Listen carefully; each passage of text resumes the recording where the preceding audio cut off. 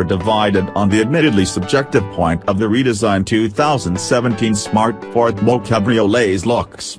An additional 3.9 inches of width means great things for handling and drivability, but the high, stubby hood and the new headlights leave some viewers cold. And it's now 1.4 inches wider than the Fiat 500c. Isn't the novelty supposed to be the car's diminutive size? But before we go comparing the smart Fortwo with cars that are borderline real size, it's probably prudent to mention that this new generation Fortwo is better than its predecessor to the same degree that microwaving a pizza beats foraging for nuts and berries. From 3 to 3.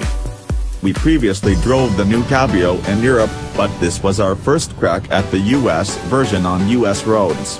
The Smart's naturally aspirated, Mitsubishi-sourced 70-horsepower 3-cylinder is gone, replaced by an 89-horsepower turbocharged engine with the same cylinder count. As was the case in its predecessor, the new model's idle is rough enough to have us wishing for auto start. Maybe that's to be expected from a 3-cylinder engine, particularly when it's mounted behind your butt and under the trunk. There's a bit of lag getting into this engine's power band, but once it's over 3,000 revolutions per minute or so, you can feel the turbocharger helping things along. The new Smart is much faster than the previous car, too, upgrading from excruciatingly slow to not fast. The model with the dual-clutch automatic gets to 60 miles per hour in an estimated 10.6 seconds, while the newly available manual should take 10.4. Contrary to what the tiny engine might suggest, the Fortwo manages just 33 miles per gallon in the city, 31 with the manual, and 38 miles per gallon on the highway. The bigger story might be the aforementioned dual-clutch automatic, a $990 option, which is decades ahead of the single-clutch automated manual transmission in the previous car. The new gearbox is only slightly less refined than others of its ilk as opposed to being completely primitive. While much improved, it's still a little rough around the edges. Shifts often take frustratingly long to happen, and we were driving the car in New York City, where things need to happen now. Even in sport mode, the car needs a few beats to have a last sip of coffee and put down the bagel before responding to a mashed gas pedal.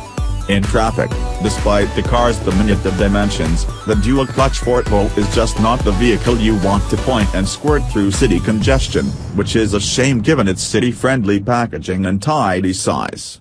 A 5-speed manual transmission is now available, but there were no examples of such cars at our drive event. You will love U-turns.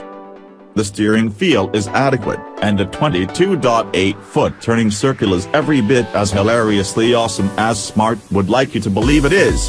We found ourselves doing U-turns just for the heck of it. The car turns so tightly that you'll swear the rear wheels are steering, too. To drop a disclaimer, it's really hard to accurately gauge the effectiveness of a car's damping based on a drive in Brooklyn, whether on city streets or the bump-blasted Belt Parkway. A Mercedes S-Class could feel roof here. So take it with a grain of salt when we say we felt as though our sport package-equipped Cabrio crashed over the borough's many bumps, potholes, and cobblestone streets. What it definitely still does is pogo up and down on the freeway. Blame the ultra-short wheelbase and the rear axle that carries more than half the car's weight. Inside, material quality feels more upscale all around, but the real difference is in the layout. The extra width has allowed designers to create a cabin that makes you feel like you're in an actual car. Well, the front half of one, anyway. It's a lot more substantial feeling than before, but there are still some ergonomics. You reach awkwardly to get to some of the controls you'll use regularly, such as the window switches or the mirror adjustment. Also, the steering column doesn't telescope, so beware if you have a Tyrannosaurus Rex-like arm-to-body ratio, like your author. Smart's way to Cabriolet. The top is slick and easy to operate. Push and hold the button once to open it partway, Targa style, then push again to drop the remaining rear portion. But then things get quirkier. For the full topless experience, you have to manually unlatch the remaining forward nav bars above the doors, which is a simple double unpicking affair done by touch. Next you carry them to the trunk. where they must be stowed in the proper order in the tailgate, and then bungee cord down the assembly before closing the trunk and heading off. We figure most drivers won't bother removing the bars 90% of the time when they desire the top-down mode. The in-car technology roster is headlined by Smart's Cross Connect app, which uses your cell phone as the infotainment screen and connects via Bluetooth. Some cool future functionality is promised, such as the ability to identify smart-sized parking spots via crowdsourcing. But the navigation makes Apple Maps look good, and it's handily outpaced by both Waze and Google Maps. The good news is that you can use other apps while your phone is mounted, making for an always up-to-date, if small, touchscreen. Gripes aside, we applaud this implementation, especially in lieu of a built-in system that is likely to be superseded by offerings in the mobile technology world by the time you make your first payment.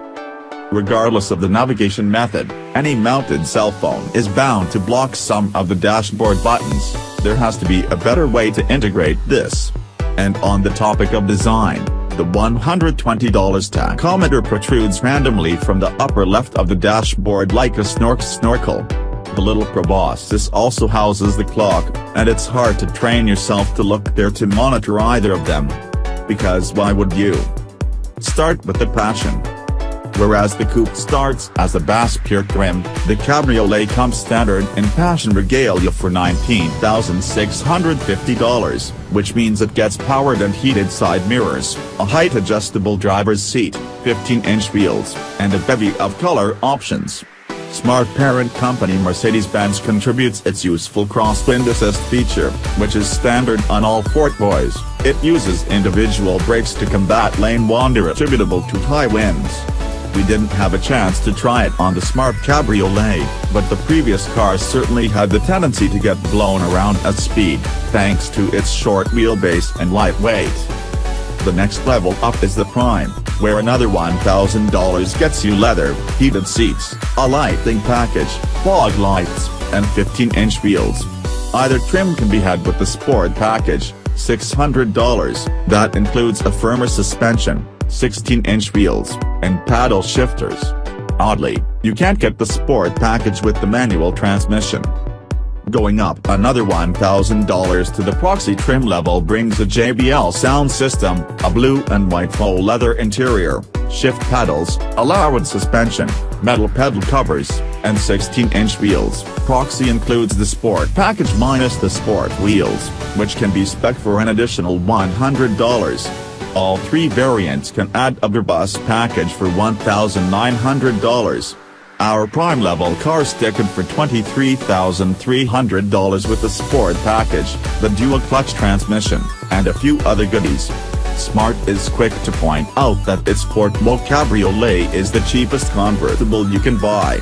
But it should be, it's half a car, albeit a slightly better half a car than it was before.